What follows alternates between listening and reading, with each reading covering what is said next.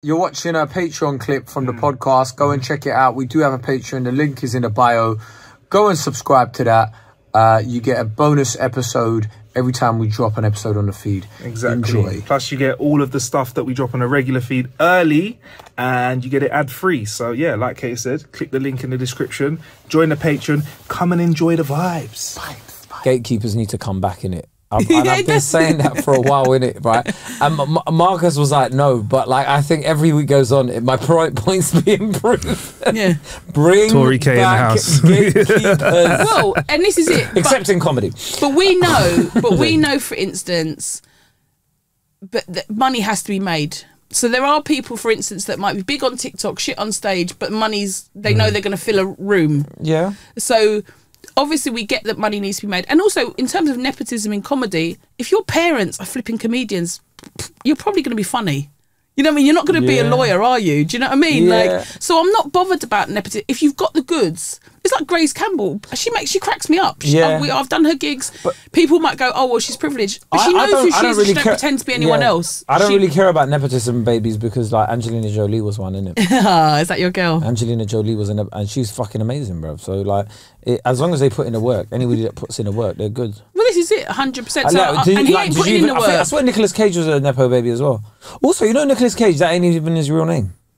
He's Italian. He's Italian. He's got Italian. His name is a madness. It was like Nikolai something like. Yeah, who's his parents? Yeah, but you know, talented. Like my husband's a musician and I'm a comedian. My kids are all like, brr, brr, brr, and my kids will probably be comedians because they're just funny. They're funnier than me. I do think comedy will exist by the time they're like, as in like stand up will exist. I think stand up will always exist because think about it. You know, when it's like the 80s and 90s when they became like rock stars, it's cheaper than putting a rock band on, isn't it?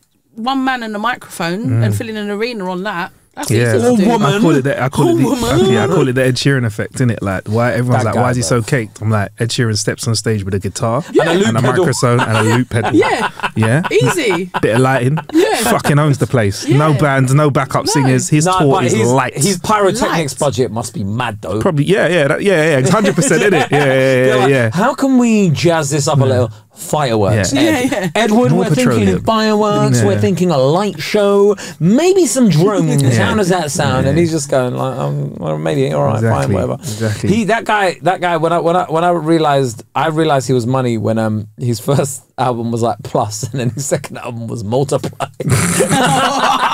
His exponential. And his next one is Right Off, isn't it? It's like right, no, to the power of. To the power of, innit? Yeah, you got Adele doing her age. Fuck that. He's like. I thought that was just M's. That's what she was doing, innit? Well, I think he had one that was like Division or whatever, but I was like, what, you're dividing it amongst your family? Is that what it is, right? It just feels like divided it amongst Cayman Islands. Do you know, with Adele, I really like Adele, but you know, like I'm kind of getting sick of this. She's doing too much. She's doing too, because she didn't talk like that before. No, you're doing too much. It's okay. Yeah, like you're in LA. Get the shit LA accent. Yeah, you know when I'm like, I get it. I get it. Like you're from South, innit? Like, but just she's North. She's from North. She's from North London. South. She's from North London. She's from South and then moved to North. Is it? Yeah. All right then. From South and then moved to North. Like, she's Tottenham. That's my hometown. Was about Norwood. Okay. That's in my hometown. Yeah. Anyway, like that. Anyway, like I just feel like sometimes only Londoners would start arguing about compass points. No, she's mine. She's mine. Real Londoners, isn't it? Like you've got that joke. That joke, it's good. Isn't it? Yeah, I love that. Yeah. That joke about how you know somebody's not actually from London, right? Tell you where they live down. Give you the whole detail. Funny, bruv. Yeah, because I get people go, so where in Thingy are you from? And I'm like, man, relax, man. You don't need to know it. Man's from there, innit? Like, West. We're so hostile.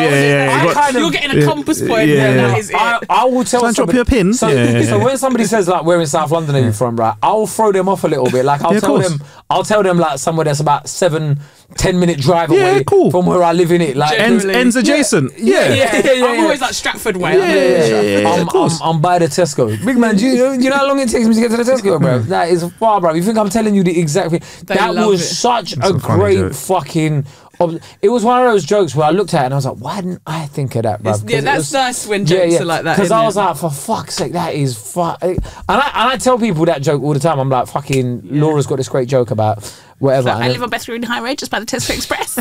And when on Clapham High Street, just by the station. And you're like, why are you telling? I don't need to know. So you're asking us to rob you, and we will. Yeah. But it goes back to oversharing too much, innit? Like, it's like when people overshare every single part of their day. Like I tell people this all the time. I tell a lot of my friends and stuff, right, to be careful when you're like doing Instagram stories and stuff about what's in the background. Yeah. Like, because especially my women friends and stuff, I'm always like, listen, like, just be careful, innit? My woman friends. Innit? My woman friends. My woman friends. Yes, we parlay on Thursday nights, and sometimes we partake in harem. Basically, I'm like, just don't, like, you've got to be, or like, don't do selfies outside my house. No. Don't do selfies. Look, babes, don't do selfies at my yard, babes. Don't do selfies. You lot are funny. Don't do selfies at my yard, babe. Yeah, it's getting a bit hot for me, innit? Like, you lot are funny. You lot are hilarious. Not me funny. My yellow poof. My yellow poof with my grey sofa. Don't hot me up. Yeah, they'll hot up the couch. Some of my close friends, innit? Yeah. I can't lie, it's a nice couch. Whoever recommended that's a good guy, innit? Comfy, innit? Marcus was like, this is the kind of sofa you should buy. Yeah. And then you're someone now, okay? You're someone. No. That took ages though. Remember how long ago I ordered that He's sofa? happily enjoying this chat now. Anyway, the selfies at your yard. No, not selfies at my yard. I don't, babe, there's a white wall. There's a white wall over there that's blank. Take a picture. Can you still say woman friends? Hey man, listen, I love that. I tell people in it, like, don't. I tell my 11-year-old little chubby self, you're gonna have woman friends. No, but just generally, don't take pictures of, like, or if you're gonna go somewhere and put a video up, put it up after you've left. Yeah. People are like morning run, and then you can see everywhere that they're at. Like, I've actually told Kay, there's another comedian that I know actually, and I worked out where they were without any. I was like, I think I know what your ends is, you know, just from seeing stuff. And they said the area they're in, and I'm driving through the ends. I go, fucking hell, this looks like their ends. Took a little left and a right, saw their car parked out their house. It's not hot. It's not hot, huh? No. Yeah, well, you know, just let the tire down a little piece, and he's got to learn. No, but it's so easy. Like, and if there are weirdos out there, and there's people that will find out where you are. No, but you get them influencers, didn't you? That like, lives. Like, I've been robbed. Yeah, I love it. Have you seen that? Them sort of northerners, them influencers, floss.